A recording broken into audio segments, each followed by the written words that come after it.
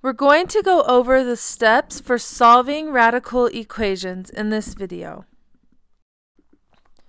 So if you only have one radical in your equation, the first thing that you would do is isolate that radical. So here's my example. I have the square root of x minus 1 plus a 2 equals 12. So I want that radical all by itself, so I will just subtract 2 from both sides. And I end up with the square root of x minus 1 equals 10. Step 2 is to take both sides of the equation to the root's power. So since I have a square root in my equation, I'm going to take both sides to that power, to the squared power. That eliminates the radical. So the square root of x minus 1 squared is x minus 1. 10 squared is 100. Step 3 is to solve the remaining equation. So here I'm just going to add 1 to both sides, and I get x equals 101. Now, we've got our value for x, but step 4 is very important. If your original radical was even powered, so like a square root or a fourth root or a sixth root, you need to check your solution into the original equation to make sure that the solution works. The reason that happens is because even radical equations can get extraneous solutions, which means you may have squared a negative somewhere that shouldn't have been a negative, so you just need to double check. So my original equation was x, so 101 minus 1 plus 2 equals 12. So the square root of 100 is 10 plus 2 is 12, so it checks out. So that means that my actual solution then is for sure x equals 101. Okay, let's try and solve the fourth root of 2x minus 1 equals 3. So the first step I want to do here is find what the root is, or isolate the variable first, sorry. Since our radical is isolated, now we want to take both sides to whatever the root power is. So here I have the fourth root. So what I want to do is I want to take both sides to the fourth power.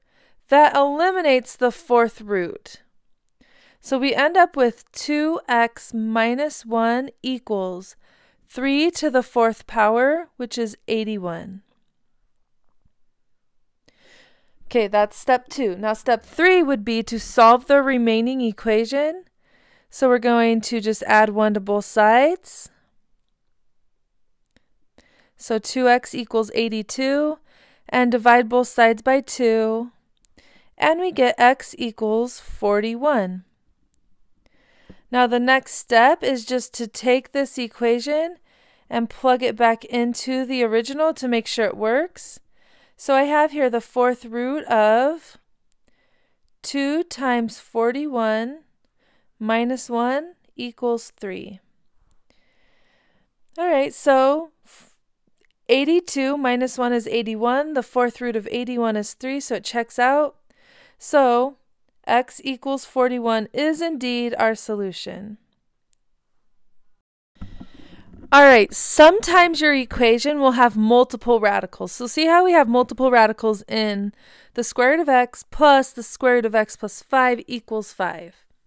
So in order to solve this, we want to isolate the more complex radical first.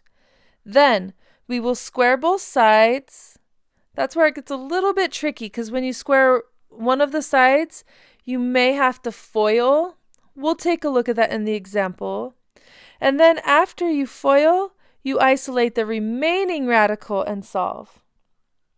So let's see what we get. So first I'm going to subtract the square root of x over to the right side. And I end up with the square root of x plus 5 equals 5 minus the square root of x. Okay, so this is where the problem gets tricky. You'll want to then square both sides of this equation, but I have to square the entire side. So this ends up being x plus 5 equals. Now this part, the 5 minus the square root of x, means 5 minus the square root of x times another 5 minus the square root of x. So in order to multiply this problem, you have to FOIL. So we've got first, outer, inner, and last.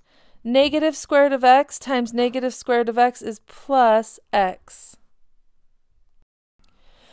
Okay, so we kind of check and see what we have remaining. In this case, we'd have x plus 5 equals 25 plus x minus 10 square root of x. I'm just combining like terms. Now, we're going to want to isolate the remaining variable. So I'm going to subtract the 25 over, and I will also subtract the x over. So in here, we are left with negative 20 equals negative 10 square root of x. We want that radical isolated. Now this is a step you can do after you square both sides, but it might be a little bit easier in most cases to get the variable or the radical completely isolated. So we're left with 2 equals the square root of x. And then we go ahead and square both sides. We get x equals 4. Now, we do need to check it back into our original equation. So we have the square root of x square root of 4 is 2. The square root of 4 plus 5, that's 9. Square root of 9 is 3. Is 2 plus 3 equal to 5? It is. So x equals 4 is my answer. All right, and now that is how you multiply or you solve equations with radicals inside them.